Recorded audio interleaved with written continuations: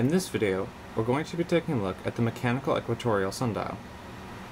What sets this dial apart from its peers is its replacement of a polar gnomon with a geared, separated hour and minute rotating arm around the equatorial ring. Let's begin our examination with the orientation of the dial before its use. The first step in this process is to ensure that the dial rests upon a level surface. This can be done with the plumb bob at the front of the dial. Although it's currently missing, there would have been a string with a weight at the bottom. When the weight aligns with this upward spike, it can be known that the dial is resting level on the local horizon. Turning to the back of the dial, we see a magnetic compass. This can be used to orient the dial true north. To account for magnetic declination, the compass can be adjusted via this small knob on the bottom of its box.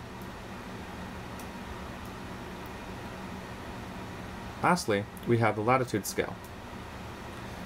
The equatorial plate is simply inclined to the degree of use and locked in place with this small lever pin.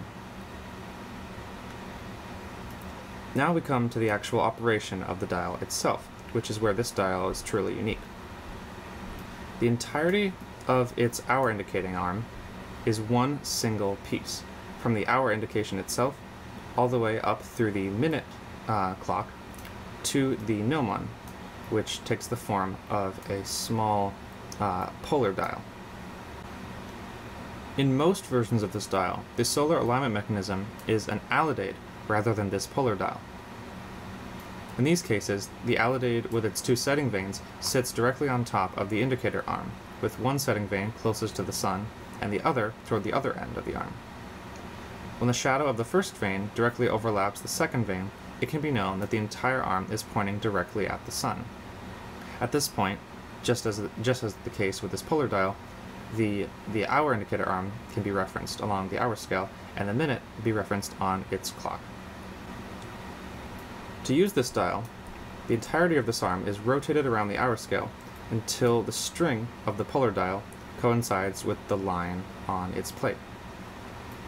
The string originally would have spanned the gap between these two brackets, although is currently missing.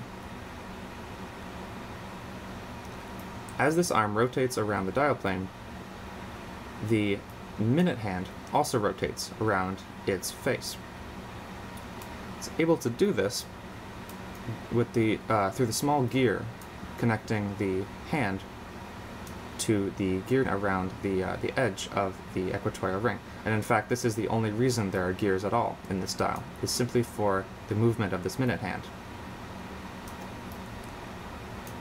So as the arm rotates around the equatorial dial, the minute hand rotates as well, sweeping out a full rotation each time the hour advances. So when the polar dial is oriented so that the shadow of the cord overlaps the line on its plate, the hour can be referenced at the end of the hour indicator. The minute can then be referenced along the edge of the minute clock, as the minute hand will point to the current position in the hour's trek. Now, this will conclude the demonstration, and I hope you enjoyed this video. Thank you for watching.